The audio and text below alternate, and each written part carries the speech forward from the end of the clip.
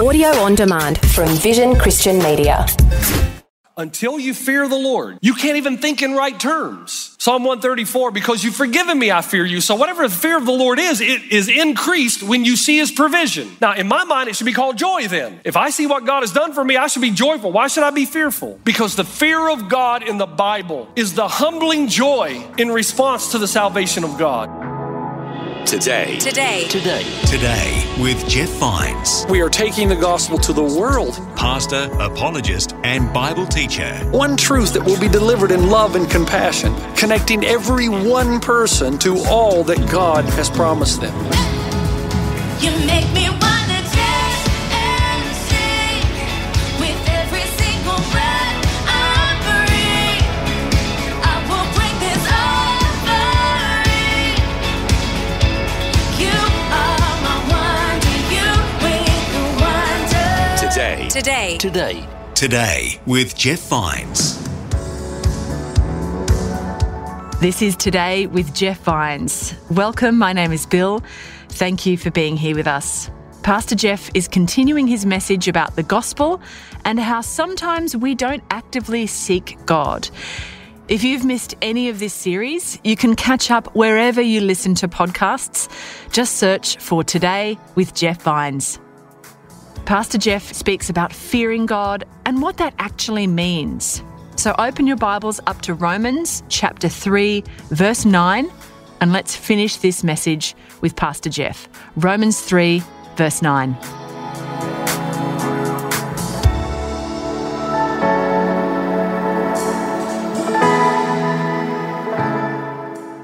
Now, stay with me. I know we're doing this a little differently, but you're good, right? You're still awake. There are times I'll be seated in my office, and this has happened numerous times in my life, and I'm sitting there praying, and I've been praying for a while, and finally it'll just come to my mind, why am I doing this? Why am I praying? I pray people die. I pray the church still struggles. I pray people lie and wound each other. I pray my daughter is ill. I pray Robin's still angry with me. Now that may have something to do with me, but I still pray. I still pray. And don't you think that I say, what's the use? And I remember maybe 33 or 34 years old, I'm thinking, what am I getting out of this? And suddenly the voice of the Lord, that wasn't audible, suddenly the voice of the Lord said, now young Jeffrey, now we're going to see if you are serving me or if you are serving you. Are you submitting to my plan or are you hoping to get me involved in yours? See, you want to have infinite knowledge, and there's no way you can. You don't know what God causes in your life, what he allows in your life. You don't know. The only thing you know with certainty is it can't be apathy. You can't be because God doesn't love you because he's already given his son for you. That can't be why that's happening. You know, let me keep going here. I met a young girl out here a couple of months ago, and I noticed she had been coming for a long time, but I noticed I hadn't seen her mother in a long time. And I said to her, where's your mom? And here's her response to me. She's struggling with COVID. She's taking a break from church and God for a while. She can't harmonize COVID and God. Let me get this straight. COVID happens. See, the grid is wrong. The model is wrong. You thought that God can't exist in a world where COVID happens. And yet did Jesus himself not say, I have told you these things so that in me you may have peace. In this world you will have trouble. Take heart, I've overcome the world. You got the wrong grid. And you know who can be the worst? Pastors. Oh yeah, we can be the worst. We can stand backstage and have this deep, meaningful prayer. God, to help me when I go out there. Give me the words, Lord. I'm not concerned about you. I'm concerned about me looking good. God, help me to be good so I can gain a following. So my name can become a household name. And sooner or later, he has to break you, and you realize God's not going to share his glory with anybody. You know, I know we're still down this rabbit hole. Shorter sermon if you stay with me. You're focused, so I'll cut it. The first 7 years I was here, I'd get invited to speak at a lot of different places. So I was down in Anaheim a few times out at Real Life. And I went around the churches, and I'd walk backstage after the service, and I would hear the people, the musicians, talk about how, man, These people are so dead. Now, I didn't find that when I was preaching, I found they were pretty alive. They were upset. Nobody's doing anything. The first 3 rows are standing, they're worshiping, but everybody else, they're just kind of there like this. For a long time, I thought, they're right. What's going on here? Finally, I got the nerve to say something. Maybe they're not the problem. Maybe they know it's all about you. People are smart, and they don't want to follow you because they know you're not there for the glory of God. You're there for you. I shared with the staff this past week that for the first time in my life, I don't lose sleep over our worship team. And it has a lot to do with Chris Fink. He's a son of the house. He grew up. He's been here since he was 16, probably younger. And everything he does is for the glory of God. Now, he's not perfect. I'm sure he's got his own problems. Play golf with him. You'll discover them. But still. How do we fix all this? Because this is hard to take. Their throats are open graves. Their tongues practice deceit. The poison of vipers on their lips. Their mouths are full of cursing and bitterness. Because I look out, and quite frankly, honestly, you look pretty handsome. You do. You look pretty good. But according to the Bible, you're the walking dead. So am I. That spiritually speaking, listen now, underneath all our good deeds, charity, service, and generosity, is anger, discontent, entitlement, envy, jealousy, pride, and narcissism. Spiritual leprosy. What will cure us? Please follow me here, please. Number 1, there's only 2 of them. The first thing you got to do, and I know this sounds harsh, but the shock factor, the first thing you got to do is shut up. The first thing you got to do is stop talking. Verse 19, now we know that whatever the law says, it says to those who are under the law, so that every mouth may be silenced and the whole world held accountable to God. Paul is hammering us with our inability to keep the law and to pursue God for the sake of God. And you will never receive God's salvation until you shush, until there are no excuses for yourself. There's no positive thinking about how you're going to do better tomorrow. You're not saying to yourself, well, I know I've been bad, but I'm going to turn this thing around. Because the focus is still on you. You're still in control. It's still up to you. But neither is it masochism. Remember what we said? Transparency without repentance is just useless. I'm pretty sure God knows that you've got issues. You can tell all of us if you want, but I'm pretty sure he knows. So what do we do then? You have to come, and I mean to the very end of yourself, not just halfway. You got to come to the end of yourself. You've not only got to repent and say you're sorry for the wrong you've done, you've got to repent and say you're sorry for the reason you did the right. You got to come to the end. Remember I mentioned John Gershner, the great preacher in the 70s? He says, because of the gospel, the way to God is wide open. No sin can hold you back because he's offered justification to the ungodly.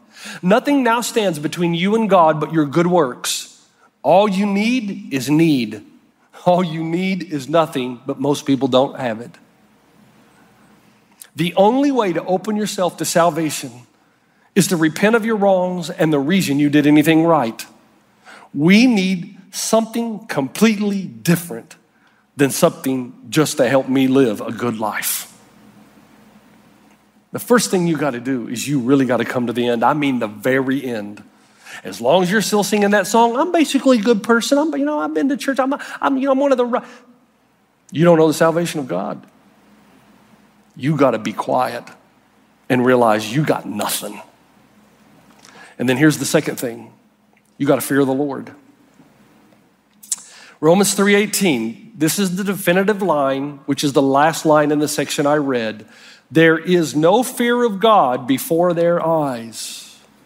Now, how will fear of the Lord help us? And second, what is the fear of the Lord? Because the fear of the Lord is a major theme in the Bible, isn't it? The fear of the Lord is the beginning of, and that's right, there are 2 verses, but what else? The fear of the Lord is the beginning of wisdom. Wisdom. Okay, well, what does that have to do with me experiencing God?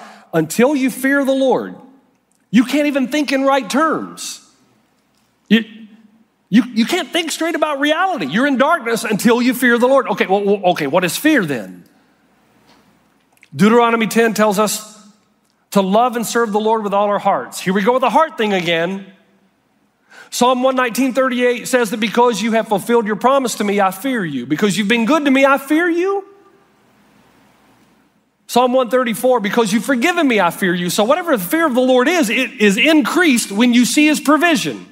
Whatever it is, you get more afraid or fearful, whatever that word means, when you see what he's done for you. Now, in my mind, it should be called joy then. If I see what God has done for me, I should be joyful. Why should I be fearful? Because the fear of God in the Bible is the humbling joy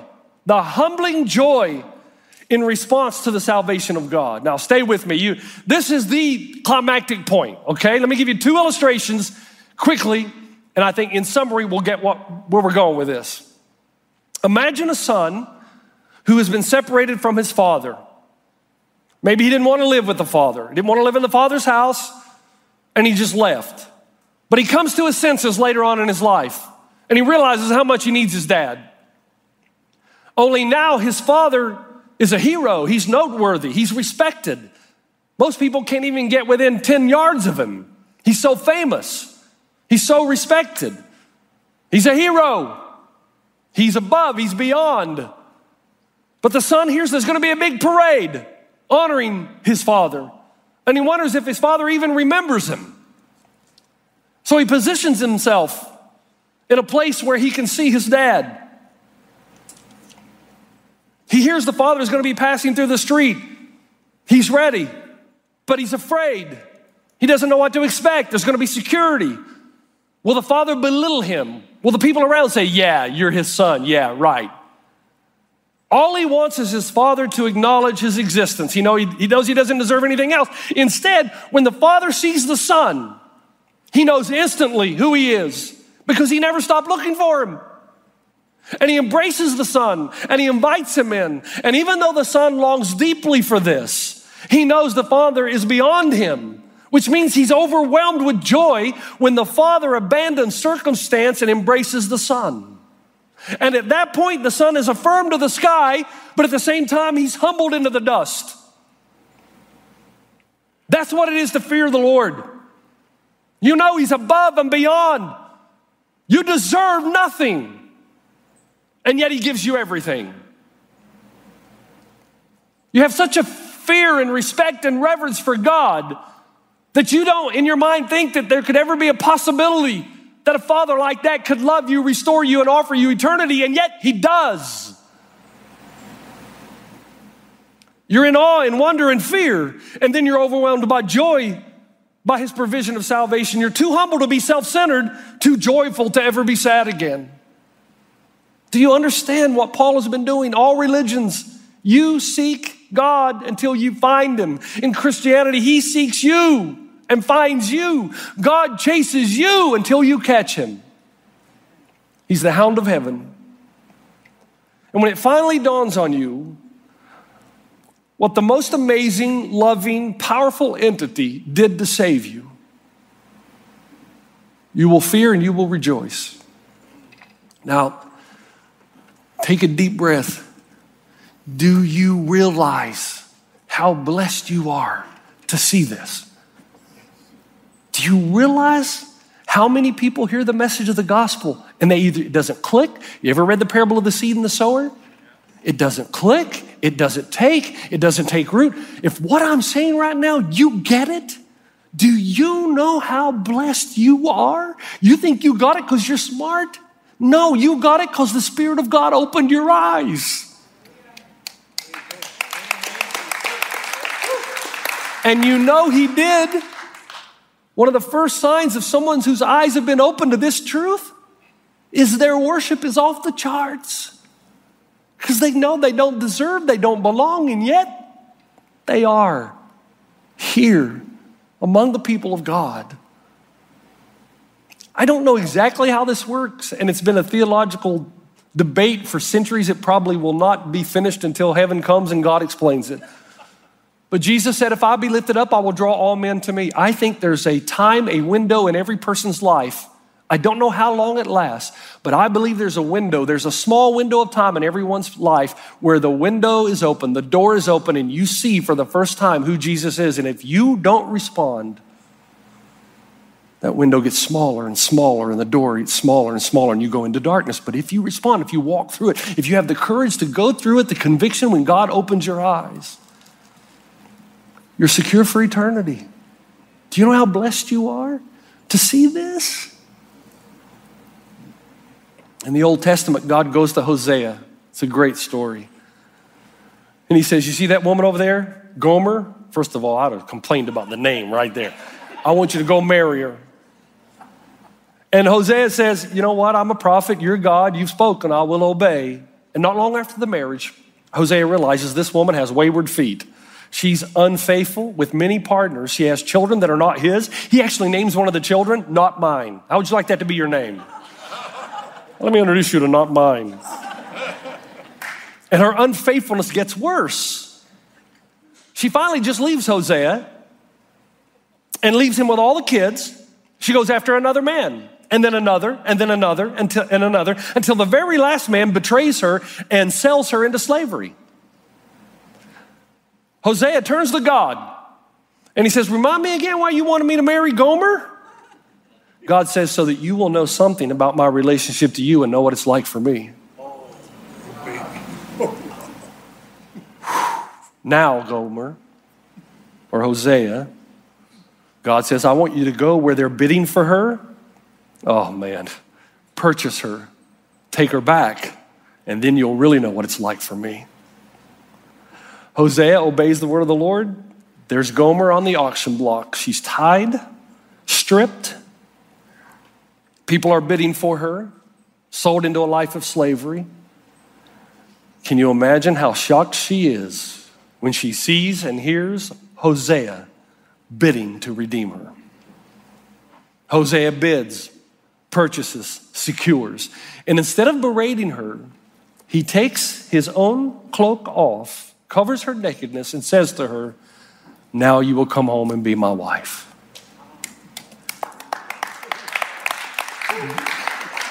Now, do you think Gomer would have feared Hosea?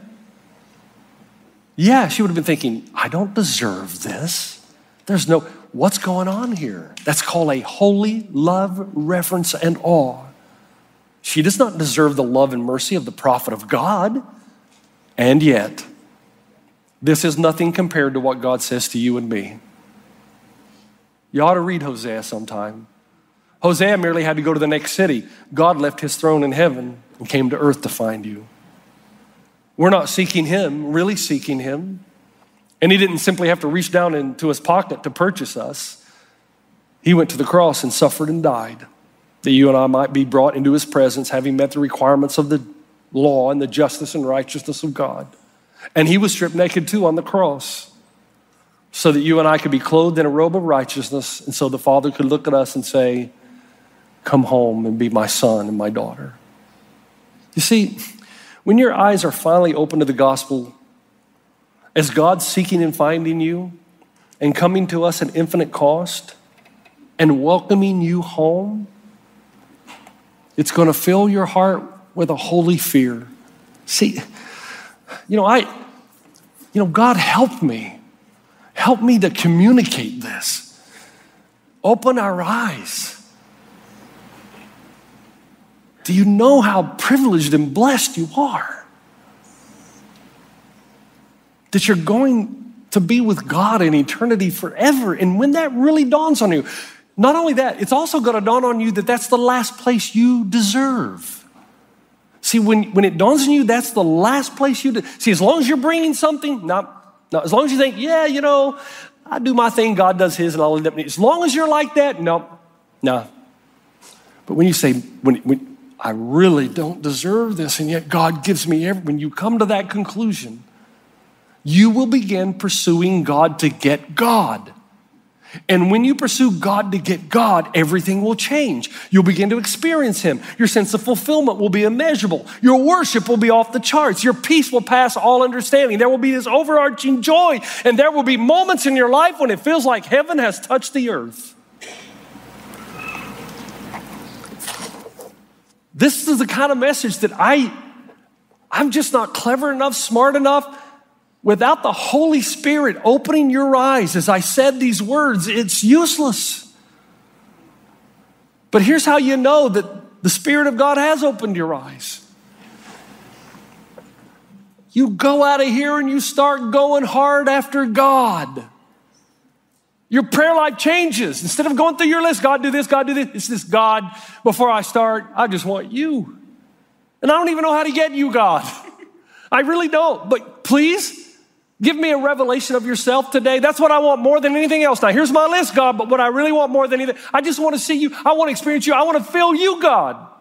When that becomes your prayer, everything starts changing. When He becomes a priority over your business success, over the health of your children, the health of your spouse, over any endeavor, you still pray for those things because you're foolish if you don't. But when He gets there and He knows you want Him more than anything else, we'll have revival at One and All Church. And that's why I want to invite you back next week. Next week, I just want to give you a warning. It's going to be different. Next week, we finish the series. And when you walk into this place, as soon as you walk in, you're going to notice something's different already. I'm not going to tell you what it is, but you'll notice. Next week is the first weekend of revival around this place. Everything gets launched. We've done our homework. We've gone through Romans 1-3. We know the gospel.